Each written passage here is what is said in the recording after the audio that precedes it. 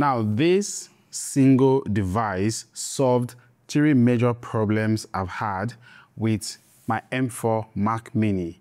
And in this video, I will be showing you exactly how. Now, this is the Orico Mini Pro chassis stand. It is designed specifically for the M4 Mac Mini. Here is what you get in the box: the Mini Pro stand itself, a connector cable, a screwdriver, and a screw. Now, what instantly caught my attention is the build quality of this device. It is made from the same premium aerospace aluminum as my Mac Mini, and even the color matches perfectly, still keeping that solid and premium feel right on my working desk.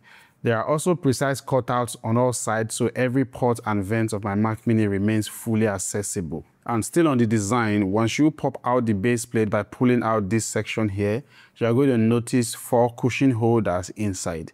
Now, these soft parts are designed to protect your Mac Mini from scratches when you are placing it inside the stand.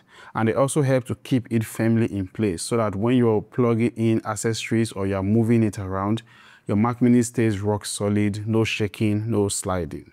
Now, let's talk about the very first problem that this accessory solved for me, and that is making the power button way more accessible. Now, in my original review, I didn't really highlight it as a major issue for me because it depends on how often you get to reach out to it to press it. For most people, it is often. For others, it isn't. But with this stand, that is no longer a struggle.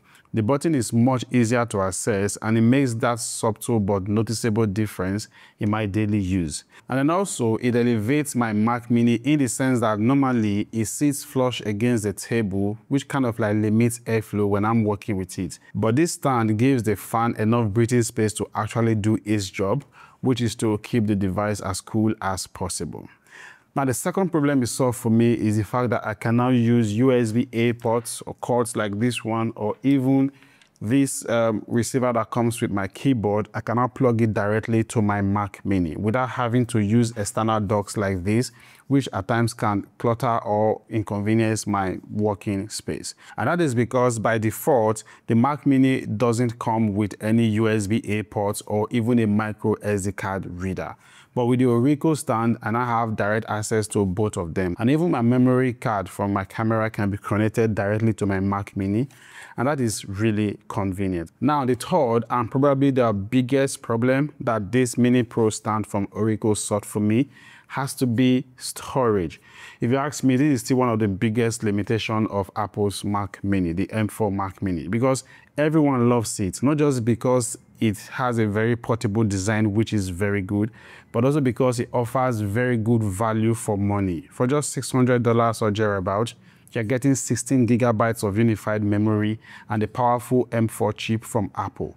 But the moment you try to upgrade your internal storage, it gets crazy expensive. You have to spend an extra $400 to get up to 1 terabyte or $800 to get up to 2 terabytes. But the Mini Pro stand completely changed all of that, yeah?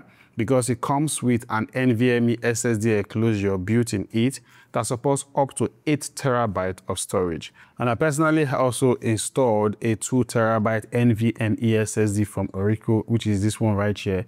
And it cost me just $94, which is a complete steal when you compare it to Apple's pricing.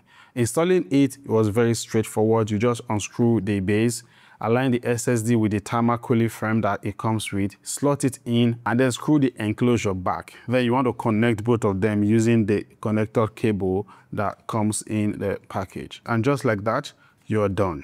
And if you are concerned about the read and write speeds, well, you don't have to be, because the NVMe SSD supports up to 3,000 megabytes per second. So that means you can edit 4K videos off the drive very fast. You can transfer large files in seconds without experiencing any noticeable lag.